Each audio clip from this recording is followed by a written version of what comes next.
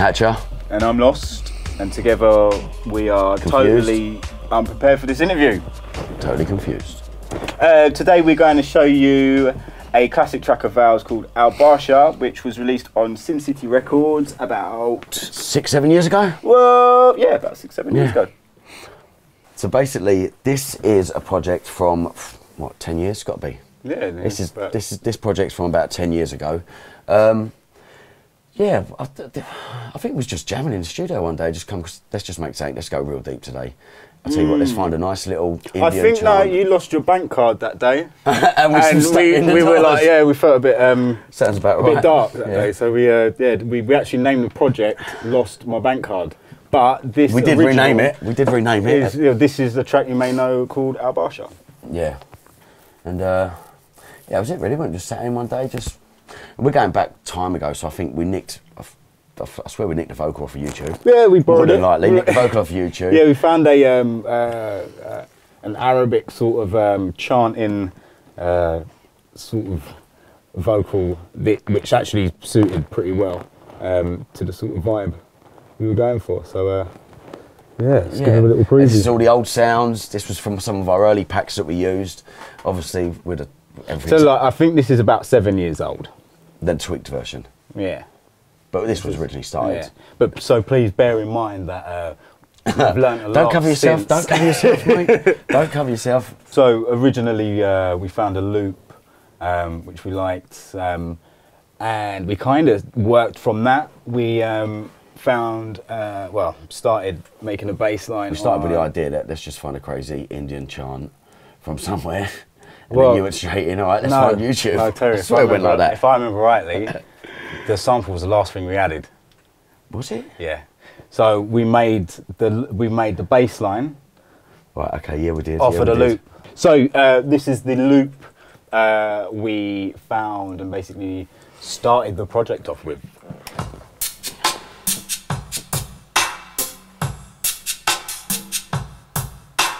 So there's a lot of groove in there. It's a lot of so it's a lovely little loop. A lot of potential. Yeah. We made something out of it.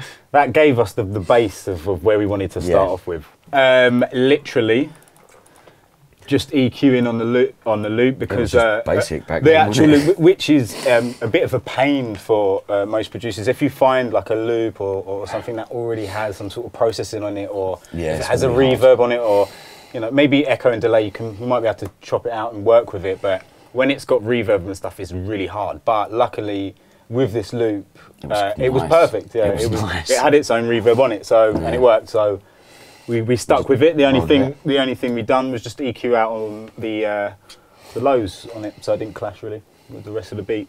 I'm glad you're remembering all this. I know. I don't know why we picked an old one, but yeah, no, it worked sick, didn't it? Yeah, so I tend to use like the built-in in-house FL Studio plugins, only because I've learned how to use them, and I'm comfortable that way. That's how I started. And there's many other plugins in there that do exactly the same. It's just what I like, particularly with this EQ. It's visual. So any frequencies you'll see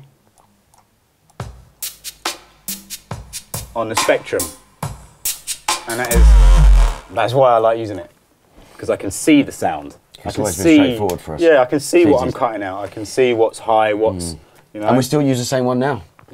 10 I do use others.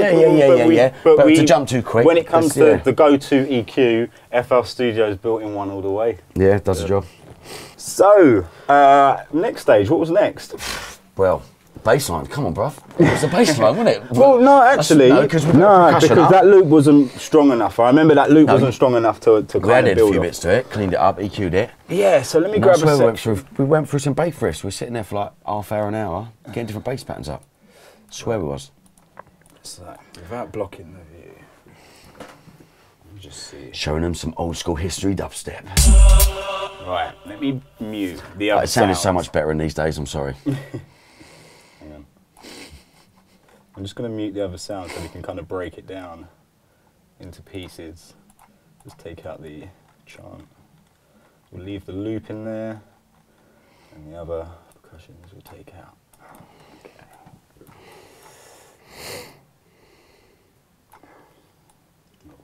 Do it like that. And then mute the bass.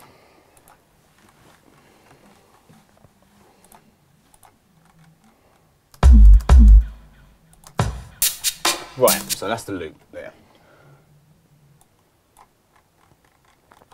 So as you can hear, we've got the original loop, what we started with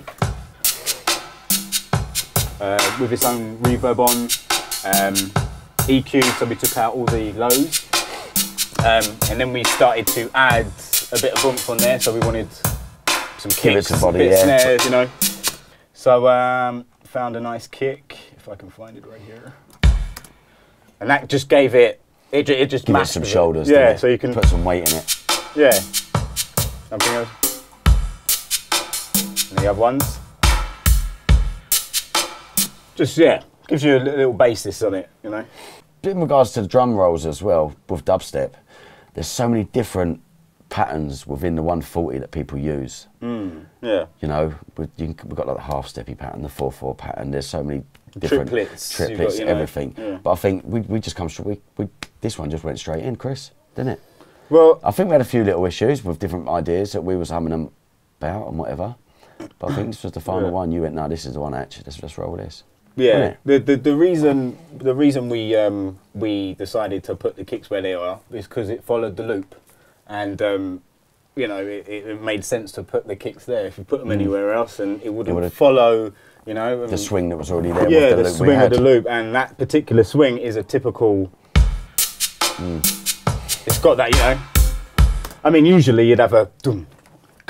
Yeah, straightforward. Just straight, but that's just got a little bit more, you know. Yeah, it set the swing off nice. Yeah, it just gives after it a bit that, more swing. it gave us kind of a path to go with. We kind of knew what the idea was going.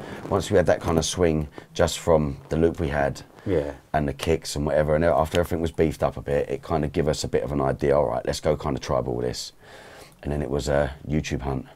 Boom. Well, yeah. After adding, like, obviously the other little bits and bobs, yeah. More percussion. Yeah. So yeah, we found some nice crashes and hi-hats. So there's a little closed hat there.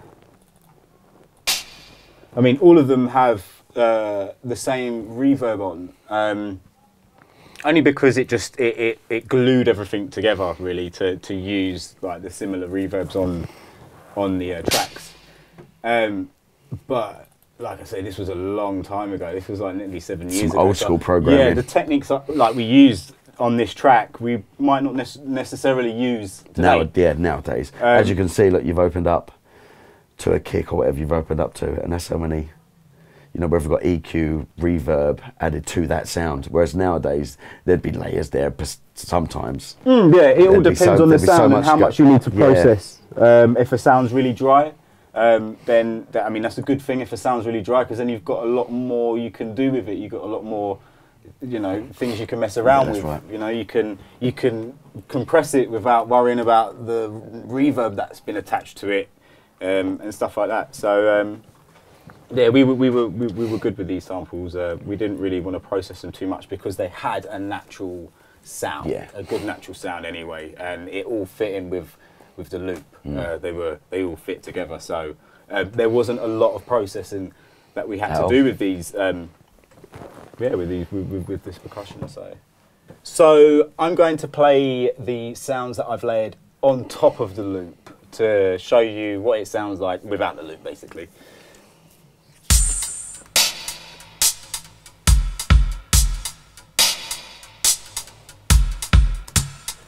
And with the loop. And there's the extras.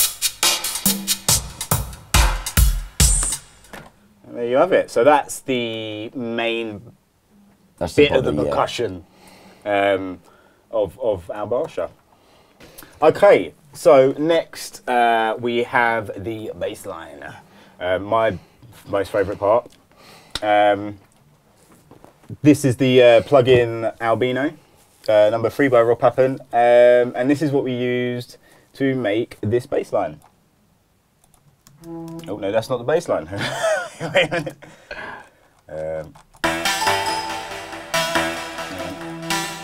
We will find it. You see it somewhere.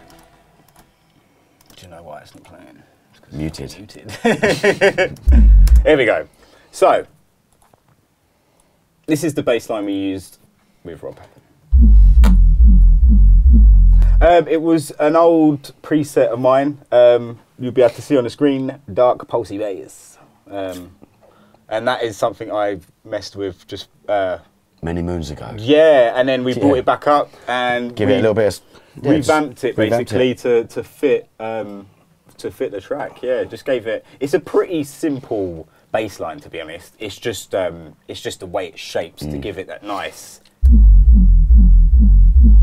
And that is basically a mixture of pitch bends and I'm going to tell you exactly how to pitch bend it. A lot. But I mean, you'll be able to figure it out. It's basically it's a normal sine. So if I take away the bend on it,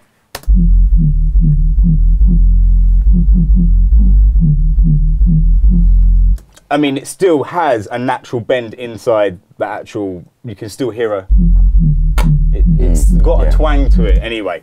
But with the added bend on it, different ball game. Yeah, it steps it up a bit. It gives it it steps up the bass. It starts up a higher note and then drops down more. Yeah. Once you're adding to the loop that you've built and you create it, you follow different paths. It's trial and error to a certain degree because we go one way and we'll be listening. We're like, yeah, that sounds right, and then we stumble across something else. And we're like, yeah, it's gone that way now. So it is, you could be working on a loop for 5 minutes and get bored of it, or you know, and that will change your mind and change the whole loop. And it has done 10 times. No, I've got to change the whole key, the whole melody, you know, how it's played, and there's no real formula. I don't think. Well, for me anyway, I don't have a formula when it comes to, you know, when we make music, we don't sit down and say, right, we're going to start this first. We're going to start on the drums first. It's whatever sound we find at the time. It could be a bass straight away. It could be a kick. It could be just a kick or a drum on its own. Wow, I like that kick. Let's go in on it. So yeah, it's whatever we find at the time. Like if we hit any, it could be a sample, a stab or anything. A little ping. Like that sound. It sounds really good, and then you just work off that and build off that. You know, like if you like that sound. Then you know, if it's a ting or a little, I don't know, pluck of some sort, if you like that sound, make a melody off it. And then, we need drums. We need to build the drums around the melody. So it's got, you know, groove, so it's all, you know, blends in and comes together. So there's no real formula, I don't think. I don't think there should be a formula. Obviously, there's people out there that go, right, I know exactly what I'm going to do today. I suppose that's if you've got a routine of like how you make music, works. That's your routine. Yeah. You know, if you're comfortable with starting with the drums first, then that's cool. That's fine. So, it started coming together nice, didn't it? Anyway, that's all we've got time for. If you want to catch part 2, make sure you grab a copy of the magazine. It's in all your local stores. Well, that's the plan anyway.